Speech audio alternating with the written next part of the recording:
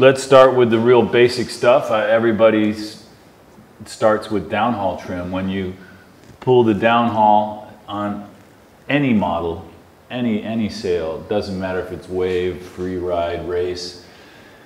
Downhaul is a very direct way to set the sail soft trim. In other words, all the sails have the numbers, all the manufacturers, we all print luff links, and you can use that as a guide, pull the sail down to that number and go.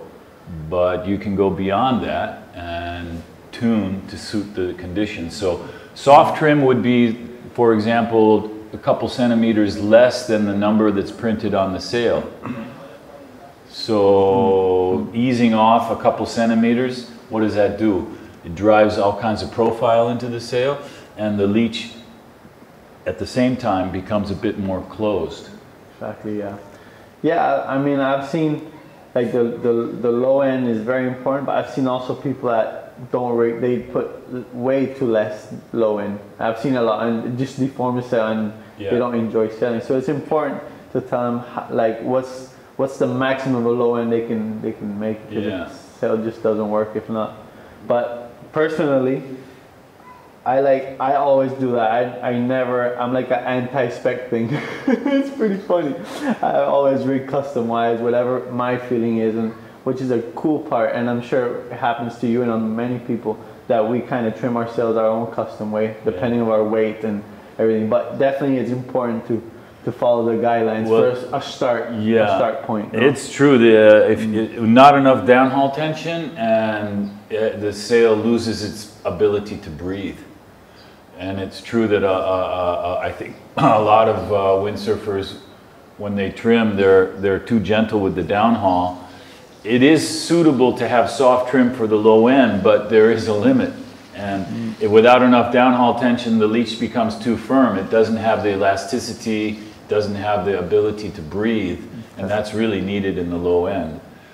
So soft trim for light winds, conversely, for the upper end, load the downhaul.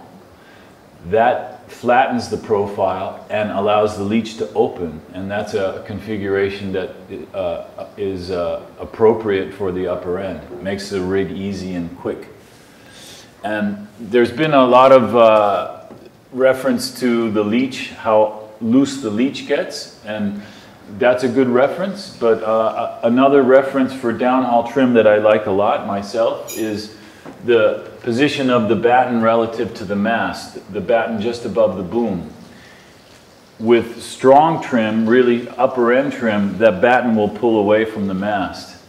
And just putting your finger between the batten and the mast and checking it, that's clearing the mast now, or is it touching? No, it's clearing the mast right now. It's touching about 1 millimeter only. Yeah, so that's really soft trim we've got there now. Yeah. If the batten here is touching the mast when it's rotating, it's definitely low end trim.